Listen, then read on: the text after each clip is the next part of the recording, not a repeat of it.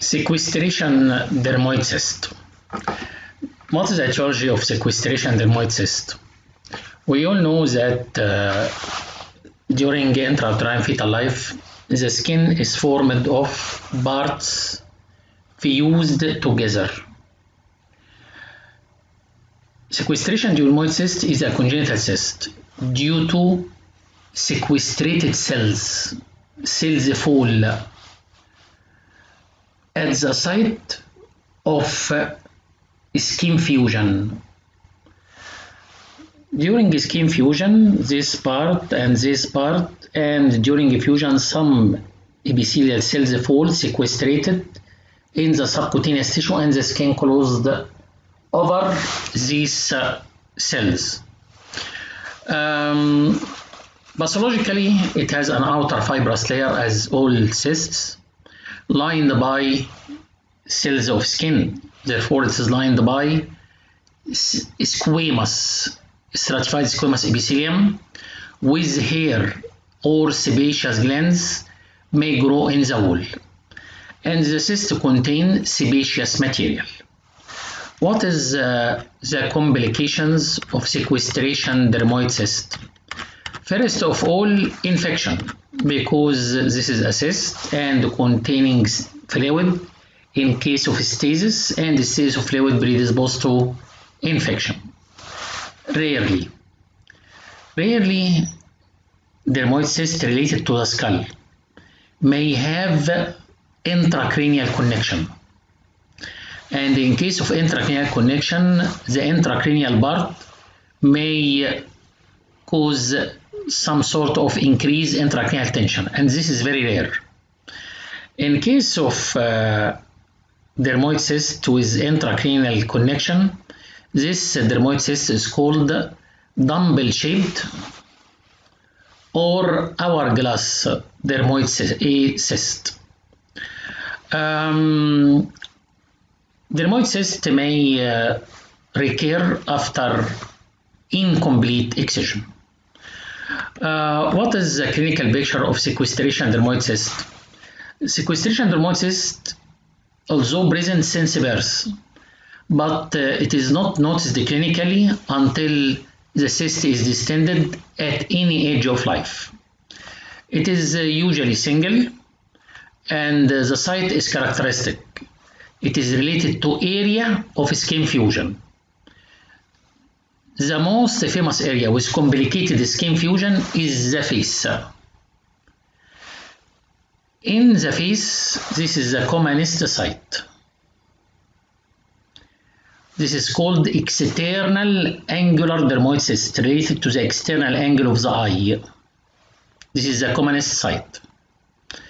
Less commonly, the second common site is post-auricular dermoid. Less commonly, internal angular dermoid, like this. This is the external angular, this is the internal angular. This is the second common site, post-auricular. This is pre-auricular. May occur in the root of the nose, like this and like this, or maybe sublingual or submental,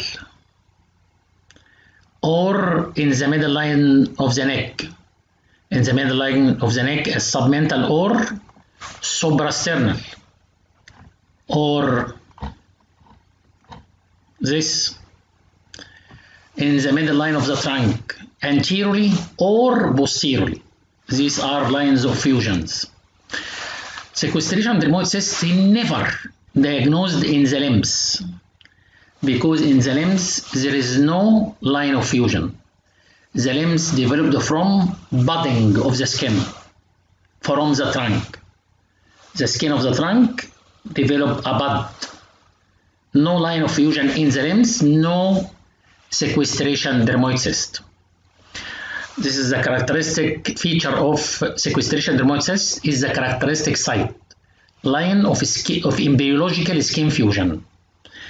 The cyst usually small, slowly growing, rounded or oval.